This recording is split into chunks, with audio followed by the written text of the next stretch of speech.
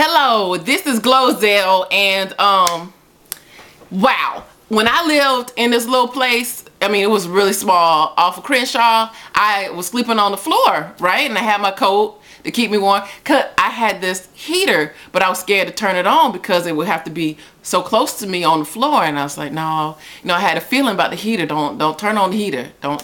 Someone kept telling me don't turn on the heater, so I didn't, but I kept the heater.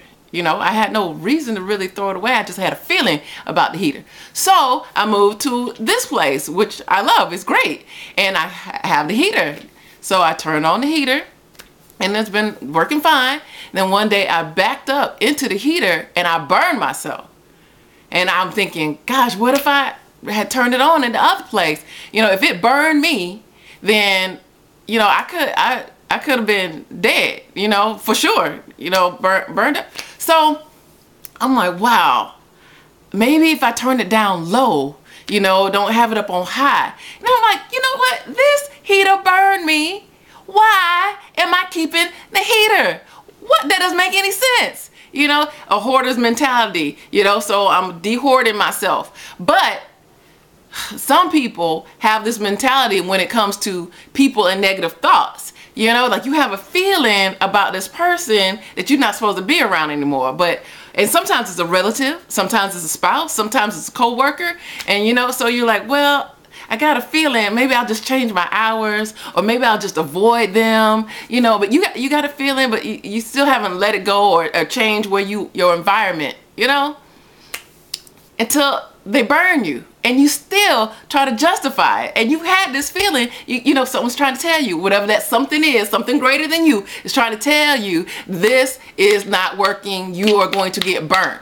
Now then, here's the little heater. Now I'll take a picture of my behind and put it up on GloZell.com. But you can see the little ridges here. That's the ridges are on my behind. Like that's the scar, And how crazy would I be to keep the heater that burned me? Okay, so how crazy are you to keep the negative things or the negative people or the negative situation in your life? It'd be just as crazy as me keeping this heater, knowing, like I was fortunate that I just got a scar, that the flake off and it'd be all right. Like I'm fortunate I just got burned, and the burn is about like this big. So, what are you doing that's allowing you, that's stopping your joy? There's a song that you need to write. And over here, I can see that there's a degree that you need to get. And there's a doctor over here, there's a lawyer. Yes, you're going to pass that bar. There's a baby waiting on you. There's a husband waiting on you. There's a whole lot. There's a wife waiting on you. Okay, there's a promotion waiting on you. There's a raise waiting on you.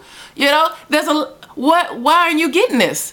What's around you that's you're allowing, because you are allowing it to stop you, so you can allow things to change also. Okay, so there's no excuses. There's excuses and results.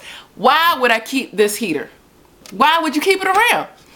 Now then, after it burned me and I still kept it around, you know what it started to do? It started to burn itself. It's got to go, and I can't give it to somebody else. I need to throw it in garbage because this is horrible. So do what you got to do. Get rid of what you need to get rid of. This is where I'm going through. I'm getting rid of this stuff. Shoot, if I do a story on everything I get rid of, boy, I'll have another 860 something videos. Okay, so I was called to teach, I guess, today. So please get rid of things that burn you. Okay. And if you're not feeling good with that person who's leaving you those Twitter messages, emails, fax, Facebook messages, just, just send them love, and do what you got to do and get out of the situation, because soon enough, everybody's going to see who the problem was, what the problem was. And they'll start leaving you a message like, oh, you know what? So-and-so must have been jealous of you. Look at all that stuff that she's doing. Or, oh, he must have been jealous of you. Look at what he putting out there. Oh, yeah, he was talking about you. Oh, yeah, she was talking about you. Oh, well, you just say, God bless them, or I love them, or wish them the best. I got nothing to say. Don't get burned up, y'all. Don't get burned up. Over and out. Woo, I'm going to have to get some aloe or something for my behind.